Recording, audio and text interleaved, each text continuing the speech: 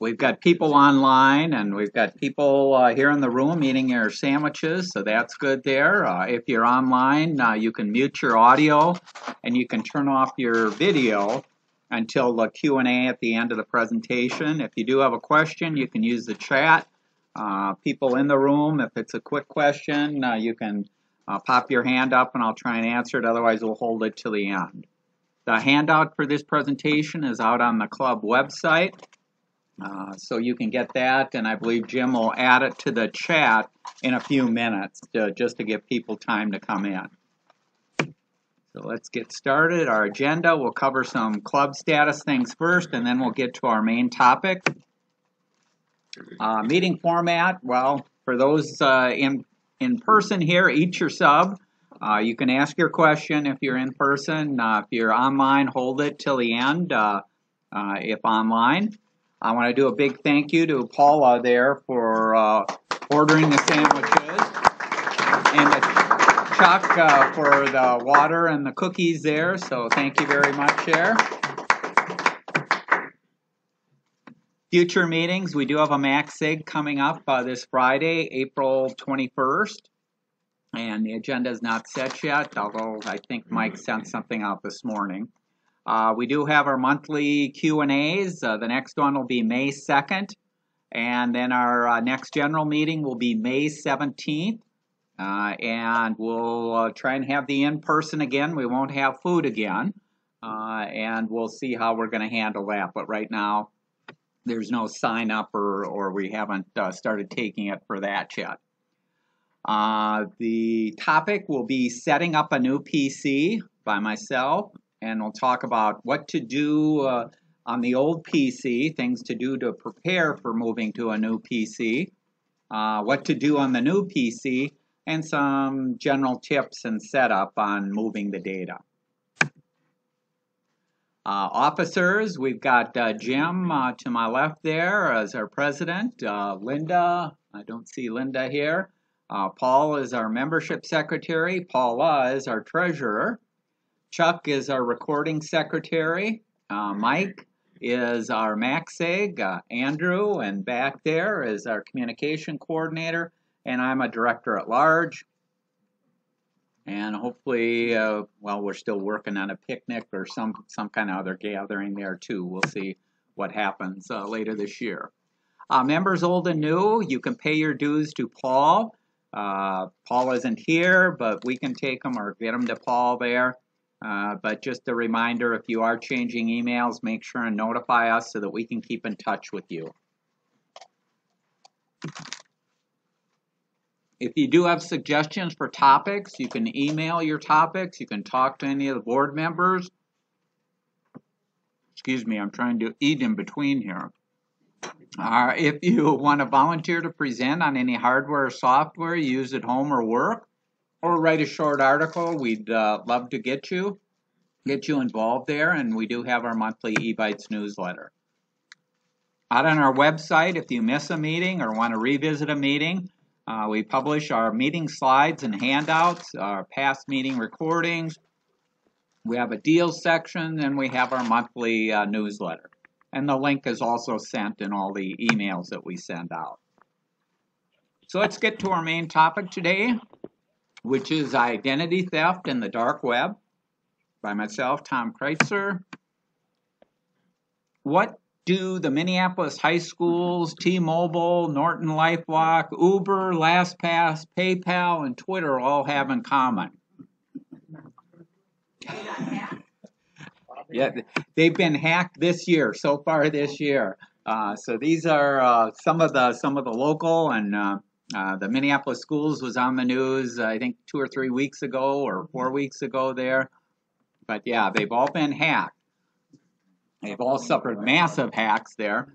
After most of these data breaches, the stolen data is made available or sold, in most cases sold on the dark web. And the reason it's done that way is the person who steals it can make thousands to millions of dollars for the data that they've stolen. So it's a very lucrative business. That's why you have so many hackers and so many people out there trying to break in and steal data there. and we'll talk about all this. So this is just some information from 2022 on breaches. There were 4,100 publicly disclosed breaches in 2022. So this isn't even counting the number of servers or people that didn't know that data was stolen from them. 22 billion records were exposed. The most common data that's stolen is 88% of the data stolen is email accounts. 62% is passwords. And then after that, you have names, phone numbers, social security, credit cards, and you name it, any other piece of personal information. So let's put a little definition on what is identity theft. Identity theft is when thieves use someone's personal data to take over or open new accounts for a financial gain. So in some cases, if they have the password or can break into an existing bank account, that's taking over. In other cases, if they have enough information, they can create brand new accounts, new credit cards, new bank accounts, things like that. Personal data is things like names, date of birth, social security number, account IDs, email, bank account, credit card number, PIN numbers, passwords, addresses, phones, and lots of other information. Your personal data is always at risk and usually is stolen long before you even realize that you're a victim. So a number of these breaches in that, it's months, if not a year later, that people that own the servers find out that their data actually has been compromised and is now for sale out on the dark web.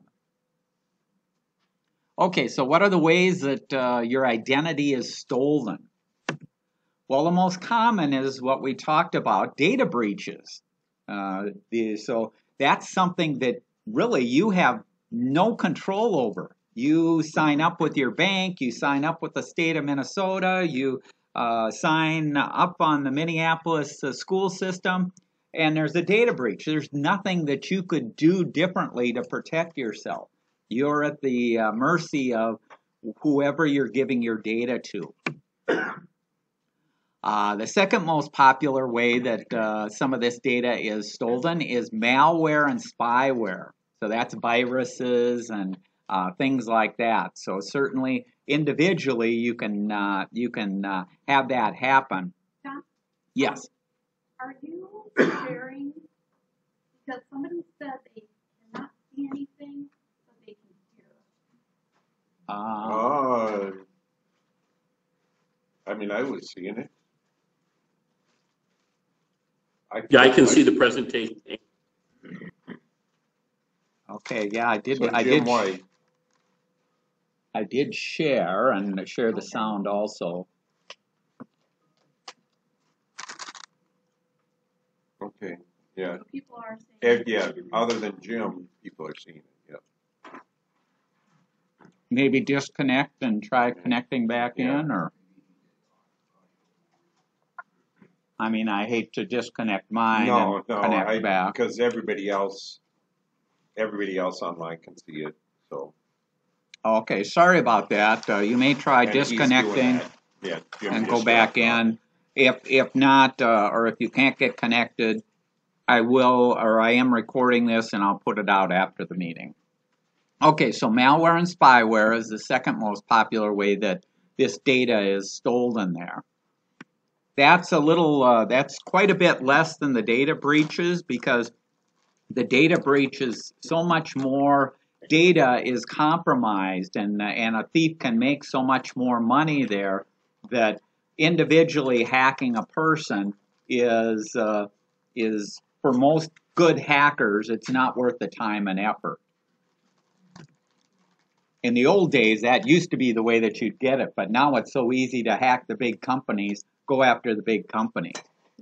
The third most popular way to get this data is through scams, phishing, and spam attacks. So you get an email, you get a text message, you click on something, you enter in your information, And instead of going to your bank, this information is going to a hacker. And then the fourth, I mentioned here, and it's really very rare. It used to be more popular when there were less encryption on public networks and things like that. But it's possible, although, like I say, very, very, very rare, that your data is stolen through a Wi-Fi hacking. Okay, once your data is out there, what are the ways that the thieves try and use it? Well, the number one way that thieves use your data is to open fraudulent credit card accounts in your name. So that's usually the easiest way for a thief to make money off of the information that they may have gotten in this attack. They also, the second most popular way is the attack. They may have gotten credit card or account numbers for banks, and they can use that to directly make a purchase without creating a new credit card. But unless you've locked down your credit card and things like that, it's easier for them to request a new credit card, have it sent to their address, and all of a sudden your bank account is being compromised there. The third way that money is made is the people who do the breaches will sell the data on the dark web. So you've probably been out to Amazon or eBay. There's the equivalent of Amazon and eBay buying and selling of data. So anyone can go out there and say, I've got Jim's account and password, and I'm selling it for $5. If you want it, pay me $5. And so there's the buying and selling there of information. A fourth way that you may have heard of is fraudulent taxes, where they either file a tax return in your name or steal your tax refund there. And again, if you have enough personal information or enough information is stolen, it's relatively easy to file and do some of these things. And the fifth way is if they know your ID and password. So if it's, let's say, you bank with Wells Fargo and they now have access to your ID and password for Wells Fargo, and you don't have two-factor authentication and some of this other stuff turned on, your account is very vulnerable there. Okay, so we mentioned that this information ends up on the dark web. Let me take a bite. The dark web is not one site at www.darkweb.com. So there is no one server there. The internet as a whole is made up of three distinct areas. The first area is called the surface or clear web. Then the second area is the deep, and the third is the dark. The surface or clear, which amounts to 4% of the internet, that can be accessed without a password. So these are servers and services that can be accessed without a password from any browser, and these are the sites that are indexed by search engines like Google and Bing. So when you do a Google search, you're only seeing less than 4% of the internet, which you're seeing the free stuff because if the stuff is password protected or locked down, these search engines can't get to the data. The next area is the deep web. This is 90% of the internet. This is the unindexed internet that usually requires a password. These particular services and servers out there are usually not nefarious or illegal or anything like that. They're the sites that you go out to, like your email. When you go to your email is not something that's indexed by Google. Otherwise, everybody in the world could see every email that you've ever got and things like that. Also, it's paid subscriptions that you have, medical records, company private websites. 3M as a company has hundreds of servers that are used internally for things and are never exposed to outside to people that don't have the proper authentication and passwords to get in. So the dark web is that big chunk in the middle there. Medical records, legal documents, scientific reports, subscriptions. This is all stuff where it requires an account and a password to get into. The thing that we hear about and where that data is bought and sold is the dark web. The dark web is 6% of the internet and is usually used mainly for illegal activities like illegal drugs bought and sold, weaponry, guns, stolen personal data, that's that identity theft stuff, counterfeit, websites and forums which host illegal content like child pornography or white supremacy. So it's usually this illegal activity. A small part of the dark web is used for noble causes. And the noble causes are, if I'm a dissident in China and don't want to be tracked and want to pass information, I'm going to do things on the dark web with my friends and people around the world. And the Chinese government is not going to be able to track me, is not going to be able to do anything. So there are some good things that can be done on the dark web, but most of it, 99% of the activity on the dark web, is for illegal activities there. The dark web requires specific software. So unless you've loaded specific software, you have never been out to the dark web. Your browser will not get out there. You can't type in www.darkweb and go out there. It involves specific software, specific configurations, and authorization to access. The dark websites are accessible only through networks such as Thor, which is known as the Anonymity Network, and I2P, which is for the Invisible Internet Project. And actually, the I2P was created by our federal government, because our federal government does want to do stuff without any tracing and things like that too. So again, it was created for one thing, but has been used for these other purposes. Thor focuses on providing anonymous access to the internet. I2P specializes in allowing anonymous hosting of websites, identities, and locations of the dark web stay anonymous and cannot be tracked due to the layers of encryption on the system. So this is just a little graphic here. So this would be a user out here using a Thor client in order to get to a server where they may be exchanging information, or let's say it's photographs from China that are illegal that they want to share. They'll put it out on a server, and it goes through, to get to that, it goes through all these hops. And the reason it goes through all these hops is there's encryption involved, there's anonymity involved, so nothing can be traced back. And if it's the Chinese government or let's say the police trying to track down somebody who bought illegal weapons, they can never track down who the person was.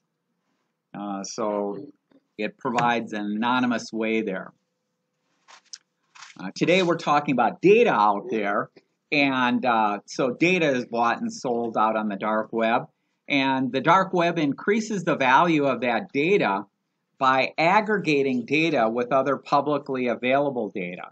So let's say there's a data breach of Best Buy. Best Buy data is stolen. Well, Best Buy maybe 10 fields that are stolen out of their database for Jim. We'll use Jim again. We're going to pick on Jim today. So 10 fields are stolen there. Well, those 10 fields may not have included his telephone number and his home address. But if I go to another database, there's another database or another breach that I know Jim's home phone number and I know Jim's home address. If I aggregate that data with the other piece of data, I can create a bigger picture of Jim, and the more information I have, I can use that to open up new accounts, whether it's a credit card. I can call into the bank and say, I am Jim and I want to get into my bank. And what do? They give you some challenge questions. Well, again, those challenge questions, if I know those challenge questions, I can get passwords reset and things done there. And an individual's data can cost anywhere from pennies to up to $300 per person there.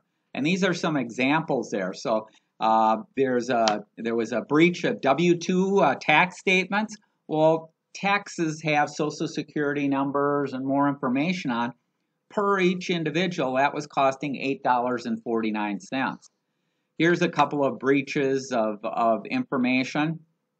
PayPal, you could buy individual PayPal information for $247.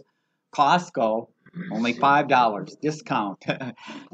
So depending on the data that's breached, how valuable that data, how many pieces of information, there's different prices for all of it. And in some cases, let's say like the Minneapolis school system, I could go out there and I could buy all the students' email addresses for probably about $50. If I buy all those email addresses, maybe I'm going to start spamming them and try and get them to buy things or things like that. So scammers and hackers will buy these lists for not that much money with the hope of using it for another purpose to make money. So the buyers of this info are spammers and credential stuffers who take usernames and passwords leaked from one site, log into accounts on other sites, or create new accounts and reset passwords. Let's take a look at a video. Now this video, we'll see how well the sound plays and that on here, but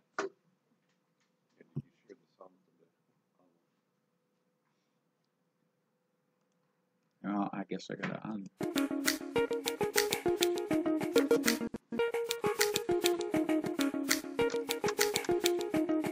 Dark web. It is full of guns and drugs and other terrible things. So we had a company look for us on the dark web.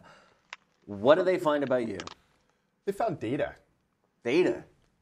Yeah, so they found spreadsheets of information, not just me, but lots of people. And it was a variety of information that you can then kind of put together to learn more about individual people.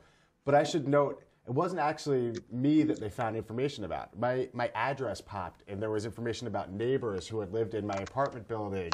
And it wasn't just little bits of information. These were from what are called fulls dumps. So these are like full portfolios of information about people, their names, where they're from, that kind of information. Then you can use that to do all sorts of stuff. In this portfolio of information about you and your neighbors, give me some examples of what's in those little rows and columns inside the spreadsheet of information that we call data. So one particular thing that came out, it was actually information that had been culled from a campaign donation database. And so when you donate to a campaign, you say who you are. Sometimes you put where you're from. And of course, how much money you're willing to give, which is an indication of how much money you have, depending if it's a lot of money. And then they were able to, of course, match this to the actual address where the people came from. If you have this information, and then maybe, for instance, you have an email address, you can really start to put together a profile of a person to replicate them. And I bring up email because that's where you were vulnerable. Yeah, so it turns out that I was included in a number of different dumps, my email address, as well as my phone number and my UDID. Now, my UDID is my phone, my iPhone's unique device identifier. With that information, I was able to plug this into a Google map and see exactly where my phone had been at almost any given moment in time. You were truly much more vulnerable on the dark web than I was, and I'm really happy about that. My random address pops up, but that's, I mean, your UDID is everything about you in some ways.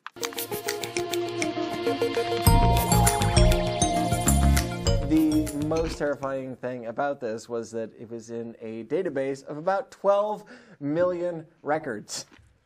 Okay, so our information was on the dark web, which is not the kind of stuff you can Google for, but on these these marketplaces that have really cliche, mobby kind of names, Omerta and Black Stuff. But some of this information you can get just by Googling or searching people on the surface internet, right? Yeah, I in fact found my stuff in addition to having our friends look for us. I found my stuff on a dark web search engine called Torch. And then it linked back to a ClearNet search that I found using DuckDuckGo. DuckDuckGo is a lot like Google, except it indexes almost everything, including darkweb.onion URLs. So I was able to not only find my information, but verify it on the ClearNet. That means that I don't even have to have any special software to find out where you've been. That's true.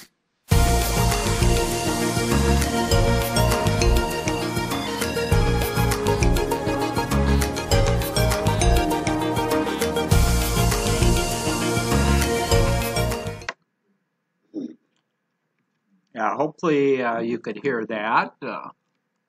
Let's go back here. So the information, as you can see, is out there.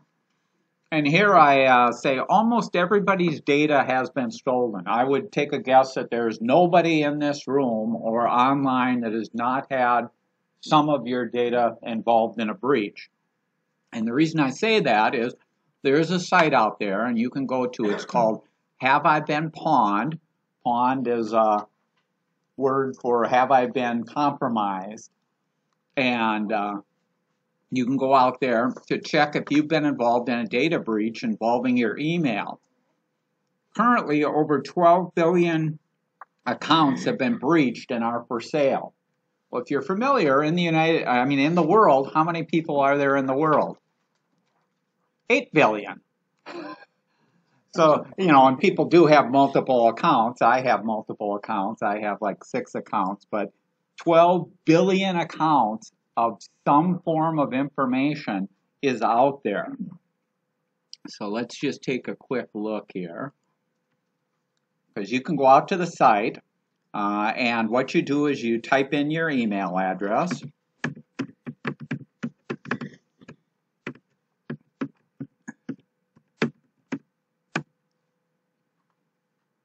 And in most cases, it'll say you've been pawned. Your data is out there. This idea has been involved in at least 8 known data breaches. It lists the data breaches. It lists the information that's been compromised in those data breaches. Address, IP address, names, passwords. Okay, here's LinkedIn, email address and password from LinkedIn, Twitter, email addresses, names, social media profiles, white pages. And then this is giving you a little information of how much they've indexed to get this information. And this is where that 12 billion number of accounts that have been compromised there. So almost everybody's email has been compromised in some way there. Now don't react like this poor guy. And you can see I'm still breathing here. I'm not paranoid. I'm not anxious that my data has been involved in all these breaches and that over the years there. But what we can do is you can hope for the best that data will never be used or somebody will never connect to your bank account or connect using some of this stuff. But what you all should do is prepare for the worst. Prepare as if somebody has stolen it, because the fact of the matter is most of it has been stolen and is available out there. And we'll talk about tips now to protect yourself. So now that I've scared everybody, and you should be scared. There's good reason to be scared because emails and information is out there and has been compromised. Okay, so the number 1, the number 2, and the number 3 thing to protect yourself, and actually I could probably put the number 1 through 100 is create strong passwords that are unique to each of your online accounts, change them routinely, and never reuse old ones. And this is why I've stressed time and time again there that you need a password manager to manage this stuff for you, to make it easy to change, to have it documented, because people will go, well, I'm using the same password for these multiple accounts because otherwise I couldn't remember it, and they haven't changed it in 5 years or 10 years or since they set up the account. You're gonna have problems, I guarantee it, if you aren't following these rules there. And we did talk about some of this April 2022, online security and passwords.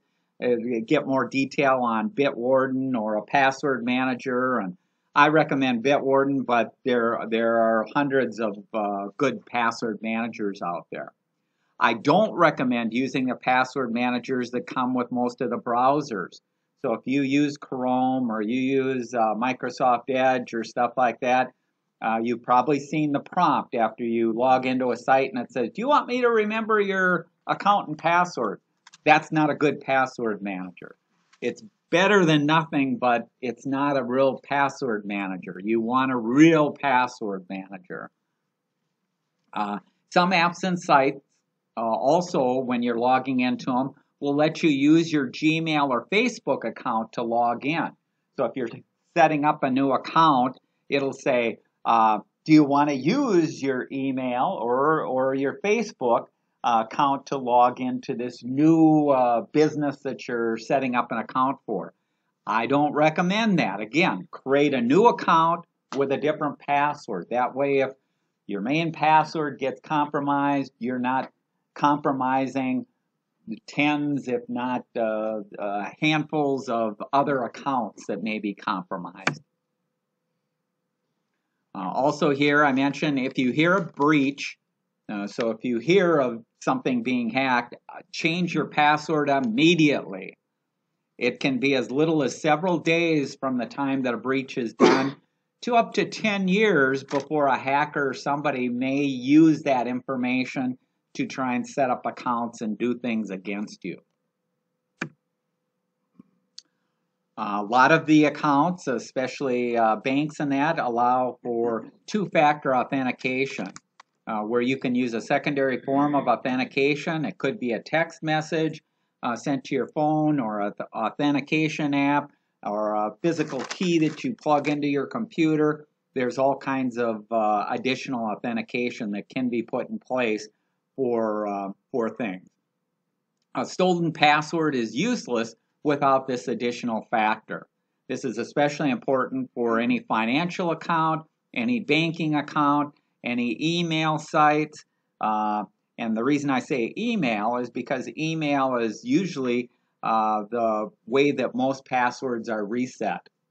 You'll click and you'll say, reset my password, and what does it do? It sends you that. Well, if the hacker or the person trying to steal your identity has access to your email, guess what? They can change it to whatever they want. Some more tips. Watch your credit card and bank statements for unexpected charges and payments. Most of the banks and credit cards and brokerage will let you turn on notifications so that you can get notified whenever there's a transaction there. So this is an example. I have a Fidelity credit card. Whenever I make a charge, then I get an email there telling me the amount and what was done. So rather than wait till the end of the month and maybe check a statement and go, I didn't make that charge, or I didn't do this, this is a heads up right away, immediately as those transactions are taking place. And usually what you can do with those transactions is set limits too. If you only want to see stuff over $50 or whatever, you can set that up. There's also free online services like Mint that let you monitor your finances in one place instead of multiple logons or things like that. Another thing you can do is you can go paperless where you can. Statements are securely delivered to you and are stored right on your online account. Then you don't have to worry about somebody stealing your mail before you got to it, or stealing your garbage and getting account numbers off of that. If you choose not to create an online account, you are more vulnerable than if you do create an account. So this is what I was talking about earlier. I've had this discussion with numerous people who say, I don't trust an online account, so I didn't create one for my bank. Let's say it's Wells Fargo or that. I didn't create an online account for Wells Fargo. Well, you're actually more vulnerable than somebody who does create an account and does secure it, because it's relatively easy to create an online account with Wells Fargo if I have the account number. So it's easier to create these new accounts than it is to hack into an existing one. Online services like banks that I mentioned here make it easy to set up new online accounts using limited personal information. And that's why that personal information, what kind of car do you drive, what's your telephone number, where have you lived, those are all things that are on credit reports, and those are all things that get exposed in data breaches and that. Lock up sensitive documents and always shred or use a certified document and destruction service to destroy them. Never give your personal information to somebody who calls you, sends you an email, or texts you if you didn't initiate the request. So this gets back to people clicking on things and not being taken to a hacker site and then collecting information that way from you. And so if you do get a call or somebody leaves a message or a text and it says they're from the Social Security Administration, don't call back their number. Go to the bookmark that you already have or the telephone number that you already have for the Social Security, and use that and call them and check. Don't respond to clicks or links in text, email, or social media posts for someone claiming to be from a government agency, a company, or a bank if you didn't initiate it. So they'll try and create some urgency saying your account is going to be locked down, or we've noticed suspicious activity on this credit card or on your bank. Call us immediately or we're going to close down your account. Never do that. Another thing you can do is you can request free credit reports once a year, and you can get it from the 3 different credit services. So within the United States, there's 3 large companies, Equifax, Experian, and TransUnion, and these 3 companies are the credit services who, if a new credit card is created or that, or you need any loan information or things like that, everything goes through one of these 3 companies. And so you can request a free credit report that tells you activity, or if new cards have been created, if addresses have been changed, if anything has been done there. You can look for unusual activity, such as the appearance of new accounts. Because there's the 3 companies, and you can do it once a year, you can space out those requests every 4 months, and you've covered the whole year. Every 4 months, start out doing Equifax, then 4 months later, Experian, and then TransUnion, and you can keep a track then if there's any suspicious activity. The other thing that you can do that I highly recommend that people do is freeze your credit. And you can freeze your credit for free to stop anyone from opening up a new credit card or requesting loans or services in your name. So again, you notify, you go out to each of these. You have to go out to all 3. You can't just go to one, otherwise it just shuts it down at 1 there. You go out to these 3 and you can put a credit freeze so that nobody can create a new credit card. And you always have the ability, if you did need to get a credit card or you are going to buy, let's say, a new house, and to buy the new house, the place has to do a credit check on you. In order for them to do a credit deep dive there, they need your account unfrozen. So you can unfreeze your account, let them create the new credit card or whatever, and then you can freeze it back. So you can freeze and unfreeze as much as you want there. Another thing that you can do, you can sign up for credit monitoring services. You can pick a credit monitoring service that constantly monitors your credit reports from the 3 bureaus and alerts you when it detects unusual activity. To help with the monitoring, you can set fraud alerts that notify you if someone is trying to use your identity to create a credit card. There's services, you may have seen them on TV and stuff like that. LifeLock is an example, and they have different levels, and that varies from $10 to $30 a month. Or there's even some free ones. Credit Karma is this example here. Or what I was talking about, if you're getting those reports from the credit bureaus, you really aren't getting that much more information from these services. They just make it a little bit easier for you to be notified then each month. Yes. I personally haven't used Credit Karma. Currently, I am using Equifax, and the reason I'm using Equifax is this goes back, what was it, 4 years ago? Equifax was breached, and I think it was 200 million accounts. Credit cards were breached. If you were one of the fortunate or unfortunate there, you could get free credit monitoring for 3 years. And that's when I signed up for that. You could also, if you didn't get that, you could get a payment, and the payment was going to be dependent on how many people filed. And so you may have gotten as little as $5. So I thought, well, I'll take the free credit monitoring for 3 years there. Yes? Tom, is there any significant difference between the 3 credit monitoring bureaus?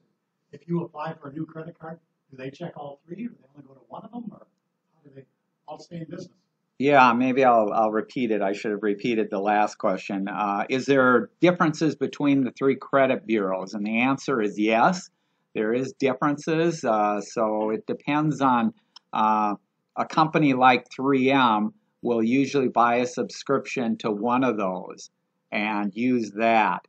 But not all of them are in sync. They do share some information, but obviously each one claims to be the best, and that in there. So, you know, it is what it is. And I've got a cousin I'm currently helping, and it was kind of funny. He had a delinquent payment to AT&T. He switched from AT&T cell phone plan to another one and didn't like AT&T, so didn't pay his last bill. Well, that came back to haunt him, and obviously it got reported.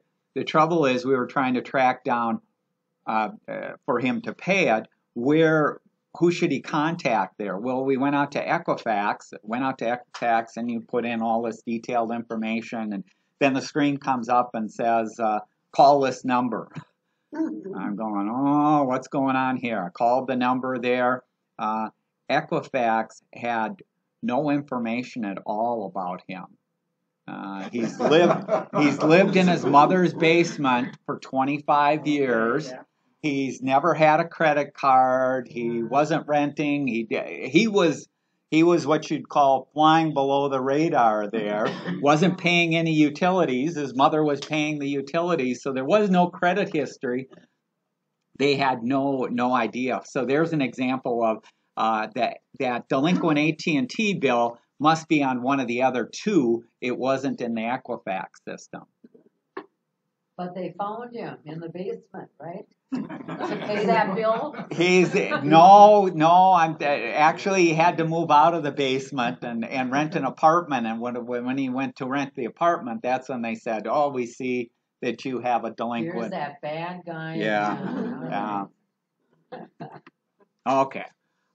Some other tips here: use a mobile-based payment system like Apple Pay or Android Pay. They're more secure than using a physical credit card numbers that might be stolen. And also because of the data breaches, if a company is taking a physical number and storing it in their database. Obviously, if their database is breached or that's where your number could get exposed. But so you want to minimize where your credit cards are being stored and done. If you use a system like PayPal, so if you're buying on eBay or things like that, PayPal never exposes your credit card number to the actual seller. The seller never sees that credit card, so you have no worry that your credit card is going to get exposed there. Yep. One of the things to watch out with PayPal, I use PayPal all the time for just what you described, is you can keep your keep your credit card secure. I have noticed every once in a while I'll get bogus charges that are charged against my PayPal account. So you want to make sure you look at your statement every single month and look to see if somebody's sending you a bill on PayPal. And if it's real simple to decline it, but just don't say, okay, I'm okay, and not view the charges. Look at your charges every single month. No, and that's what Chuck had mentioned is make sure and watch your PayPal, and PayPal comes out with monthly statements. If you have an account, it says, here's your monthly statement. Take a look at that. Make sure it only has your charges, because just like a credit card, that there can be fraudulent charges or that. You will occasionally see stuff there, and actually it's easier to fraudulently charge stuff on PayPal because in the one sense, the account number is the email. Well, the email is involved in, what did we see, 12 billion breaches there. I wouldn't trust PayPal. Well, I trust PayPal just from the standpoint that, like Chuck said, I'm monitoring my stuff. So if there is any fraudulent charges there, they'll immediately take the stuff off. So they're very good at that. And you have to say, what's the alternative then? And the alternative would be, are you going to give them a credit card number? This little store? No. So I use the U.S. mail and a check, written check, and a stamp. And I put it in the mailbox. We have had problems. Yeah. I just wanted to say I use PayPal, but I have everything I do pay comes immediately out of my checking account at Wells Fargo. So every day I get that. So it's not something that I would find, way down the road. And if you have a credit card, I recommend you using the credit card instead of out of your bank, because then it's not immediately coming out of your bank. And your credit card, you've always got the 30-day buffer there. So if you challenge anything, it's never going to come out of an account or have a problem there. But yeah, to each their own. Okay, we'll continue on. Virtual private network can help protect your privacy a little bit when you're on a public Wi-Fi. Personally, I don't see a need for it, so I'm not a real fan of VPN, but some people feel more secure using VPN for some of their things there. Be cautious when downloading browser extensions or delete ones that you no longer need. And extensions are things like I'll have people that'll want the current weather up in the right-hand corner of their browser, and that's a browser extension. That's a bunch of code that's loaded and run in the browser there. Well, a number of these browser extensions over the years, so this is from a year or two ago, 8 widely used browser extensions were caught harvesting data from an estimated 4 million customers who use the browsers in Chrome and Firefox. The extensions collected a host of information that wasn't authorized by the browsers, exposing not only complete browsing history, but also files such as tax returns, medical returns, credit card information, and other information. Because once it was attached into the browser, it saw everything that you typed, it knew every website you went out to, it knew everything that you were doing there. And hackers are constantly trying to create these new extensions and then get people to load them in and use them there. So you do have to be careful. Here I mentioned use a different email addresses for different types of accounts. So you can have multiple emails and use one that you use for your main and one that's kind of a temporary or that. You can use it to set up new things, and if it turns out that you want to use this service or this site, then you could sign up with your real email at a later time. Here I mentioned keep your operating system or OS and all of the apps or software up to date and delete old apps that you no longer use. So if you're using old versions of operating systems, and it can be on a Mac, it can be on an iPhone. I know people that say, I don't want to do the update because last time I did the update I had a problem. Well, the updates are usually to fix a host of security problems. So if you aren't doing updates, you're missing out on fixes to a number of security problems. On social media sites like Facebook, use the built-in security to limit what personal information you make public. By default, if you set up a new account in Facebook and make everything public, and you put your address or the year you graduated and your birthday and this is where I went to school, and you're giving all that information away to the 8 billion people in the world. I don't recommend that. I put a minimal amount of information out there, and I only let my friends access that information. Yes. One of the things when you're on Facebook, all the time people are putting out those, where the places you visited and what was the name of your pet and all that stuff. It's little quiz things. Don't answer them. Yeah, Chuck's right. A lot of the little survey deals that you'll see will talk about who is your favorite teacher in high school. Well, if you recall, a number of these security questions, that is a question on there, and so they're just trying to harvest that. So, or if you believe in Jesus, copy and paste it so we know. Yeah. Those are bad things. Yeah. Another thing here, you can buy identity theft insurance. I don't recommend it simply because most of the PayPals or the banks or things like that will cover almost all your losses there. So having insurance isn't going to give you any more protection there. It's a way for these insurance companies, in most cases, to make money there. So most of the victims don't have any out-of-pocket expenses because you can reverse the charge there. And then in the past, we talked about scams and cyber threats in 2022. And then we also had viruses and security. So if you want some more detail on some of those in there. As soon as you suspect your ID has been stolen, you can take action to stop unauthorized charges and start the recovery of your identity. You can place fraud alerts at each of the 3 main credit reporting companies. The alerts notify creditors that you've been a victim and let you know to verify that you're actually making new credit card requests. You can place an initial fraud alert which stays on your credit report for 90 days or an extended fraud alert which stays on your credit report for 7 years. Placing a fraud alert does not affect your credit score. You want to contact fraud departments for each of the businesses. So if it was a bank or a credit card, they'll usually route you to their fraud department. Well, they'll do some investigation, and then they'll either give you the thumbs up or the thumbs down there.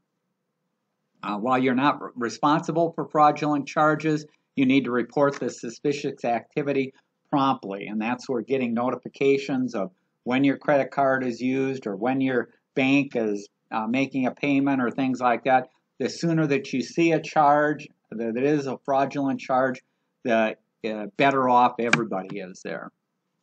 When you start going down this road to clear things up, document everything by keeping copies of all your documents, expenses, and records of your conversations about the theft.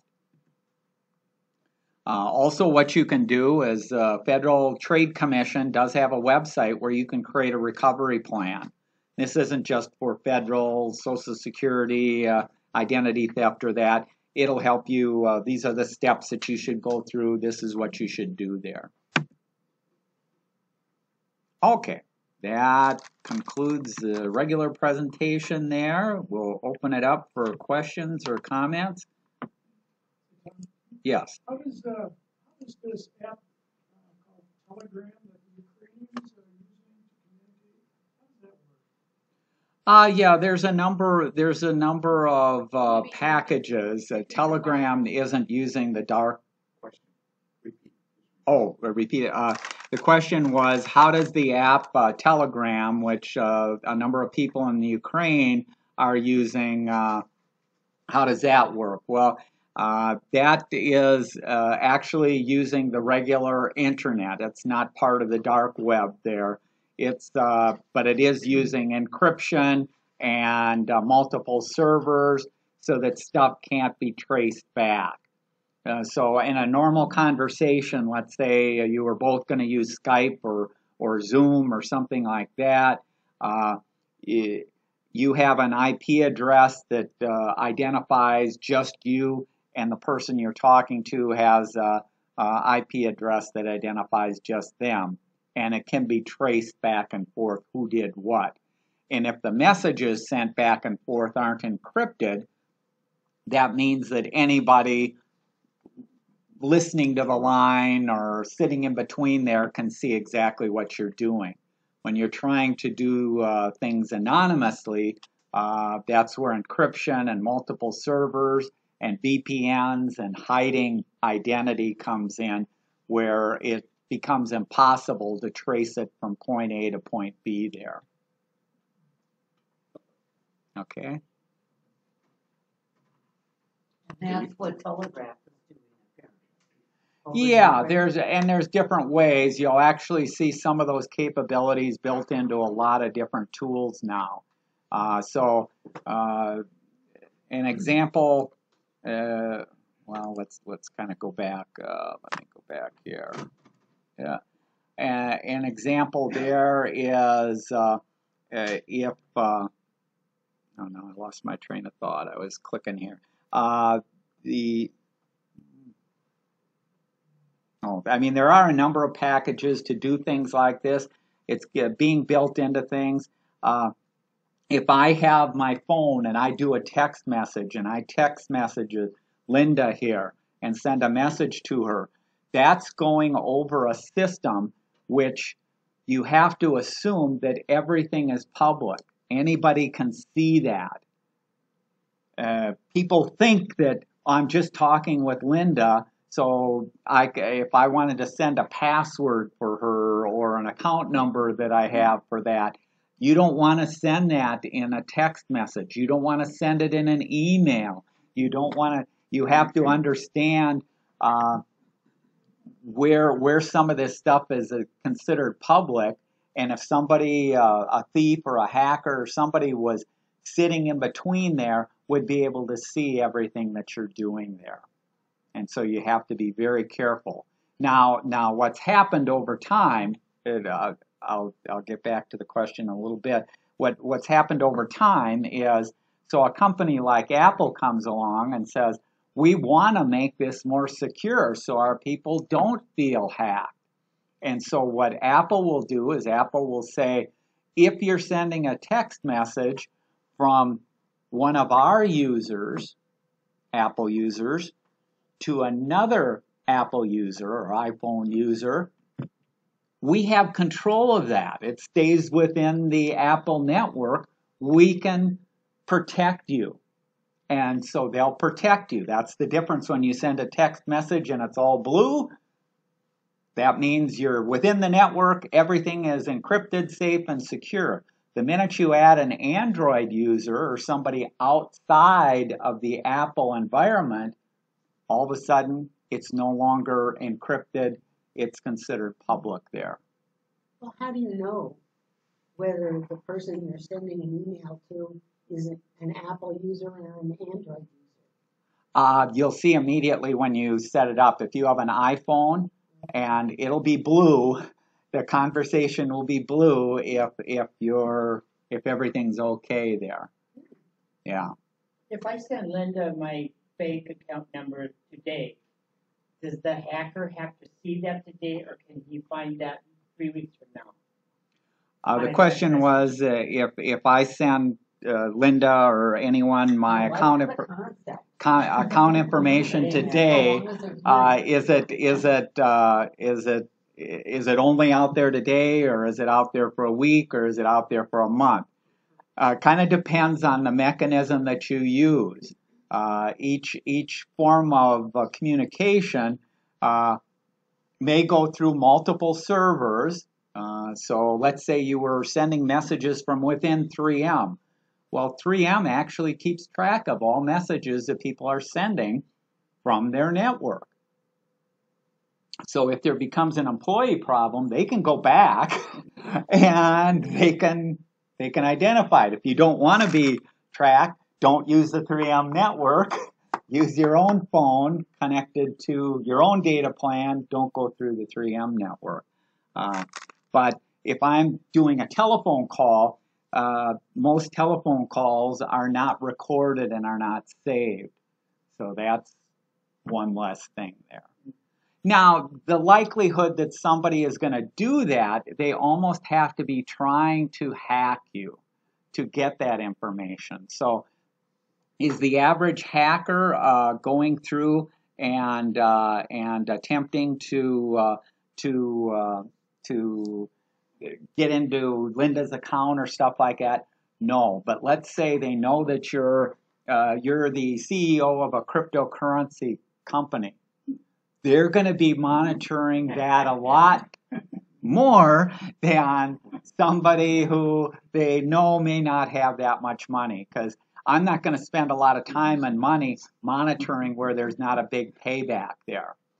So I may put my time and effort to something that'll pay back more money there.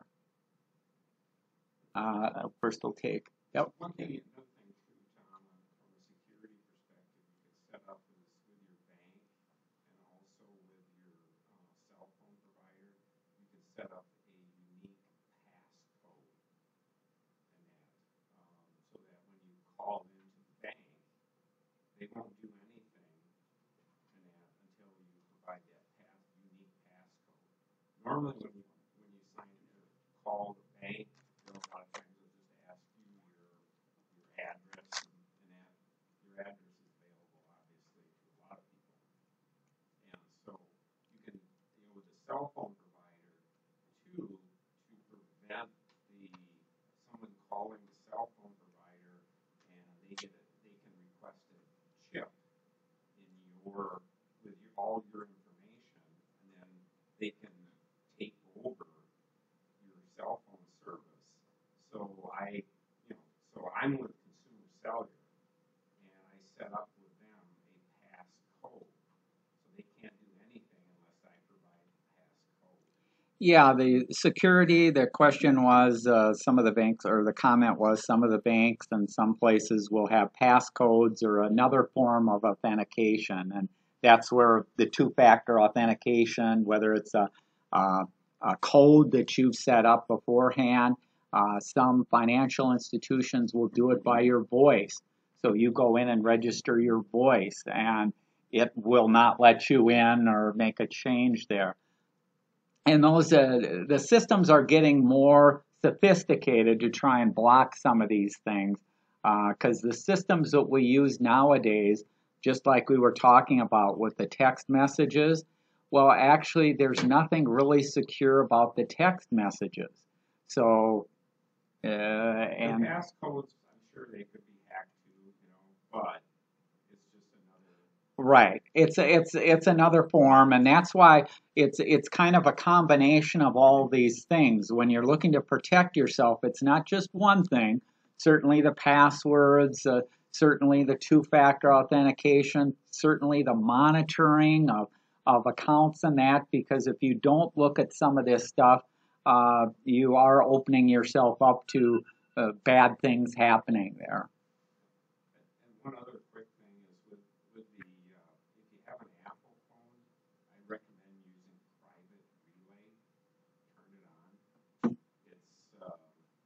wouldn't say it's exactly a VPN service, but it does go through Apple's own private network. Yeah, so the member was saying, Text messages, anything you do on the phone, like you can use Safari and that as the browser, it goes through the private relay and that. So they don't call it a VPN, but it's Apple's version of a VPN is really what it is. A VPN is a public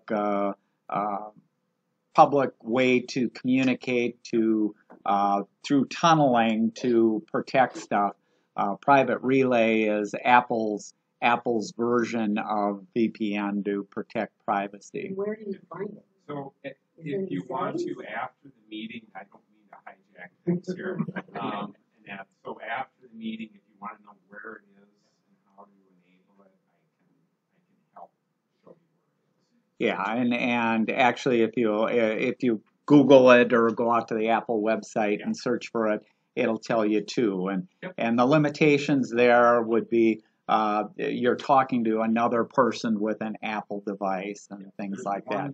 One thing you have to do to enable it, and that is they have like the first 50 megs, and that is free for data. You have to pay $1 a month for the additional data plan to use the private relay. So I highly recommend it. It's an additional form of encryption. Yeah. You had a question, Linda? During the course of this, you made a comment that caught my attention that leaves me understanding that right now, for example, I have a situation where one of the services I have wants to go to paperless mail. And so, did I hear you say that if we're going to provide an account for them to extract money or send us money, whatever's going to go on, it should not be from our bank account. It should be from a credit card, right? Credit cards, by their nature, are usually easier to identify fraud and stop fraud. So if you have a bank account, let's say you had a bank account, you only had $100 in that bank account. A thief could go in there and take all that money out. For you to clear that up, it may take you several days, it may take you a week, it may take you a month to get that money back in your bank account. In the meantime, all of your bills could be overcharge, or insufficient funds. This all kind of started though with transitions of 3M's help with us getting our healthcare services set up. And they said, just set this up in your bank account. And I never really even questioned it at the time to any great extent, because I thought, okay, we're dealing with this entity. A number of the places won't let you put in a credit card because the credit card costs the company money to process. So not every place lets you do a credit card, but if you're using, this is where you have to kind of understand what your options are and try and make it as safe and secure as possible. Those are effectively two of the primary options, is a credit card or your bank account, I suppose. Nowadays you can use almost any financial institution and stuff like that and do wire transfers and things like that, but yeah, there's different ways to do things there. Yes. And Tom, you mentioned about your Fidelity credit card where you charge something on there, you get a text message saying I have that set up too with my credit cards. Some of them come right away. Like American Express, I can be at Byerly's and buy something, and as soon as I charge it on that card, my phone dings. Other credit cards, it comes a day later. A lot can happen in a day. Yeah, the question was some of the, when you charge and have alerts or notifications set up, some credit cards are almost immediately, others take time.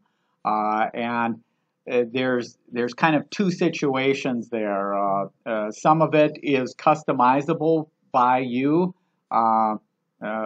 Fidelity, as an example, does not send them out immediately. It just sends it out once a night, which if you have a number of charges is better than getting dinged all the times during the day. You just get one at night saying you had this charge, this charge, this charge, all in one note. So some of it can be consolidated that way. But certainly if you want something that is more rapid right away there, then look at the credit card, ask them how often they send notifications out, because you can find other providers there. I have my dad's Chase account, Chase credit card. Those happen immediately.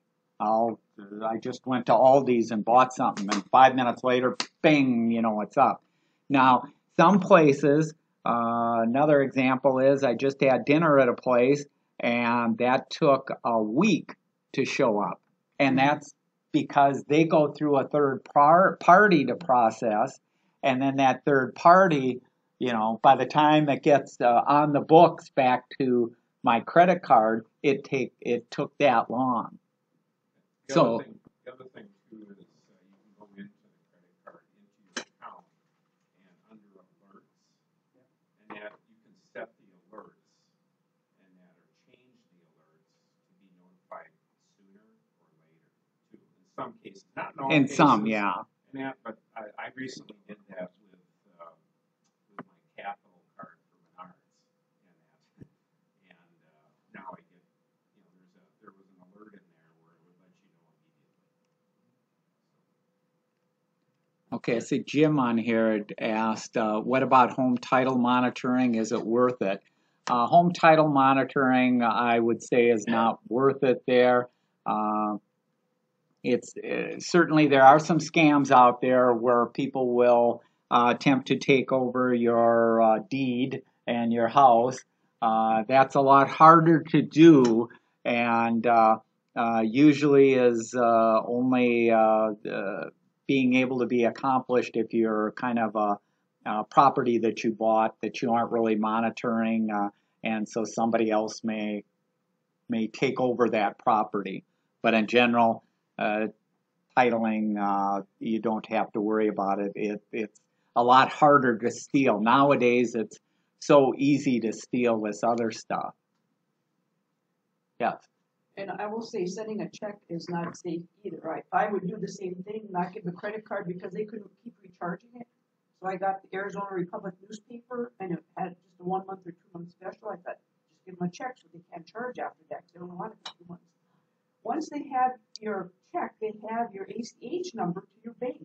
They charge my bank. And trying to get it back, I went, to someone in the Philippines, and I said, I never could get it back. So checks are not safe either. Yeah. So the comment was that checks aren't safe, and that's absolutely true, because if you have the routing number and your account number, I can do it.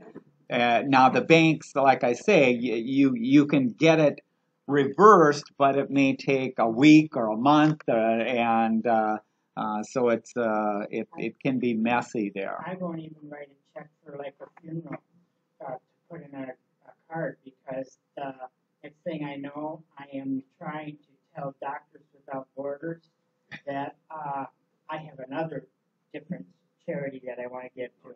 So it's kind of like whatever that happens to that check, if they give it to whatever, United Way or whatever, pretty soon I'm on their list.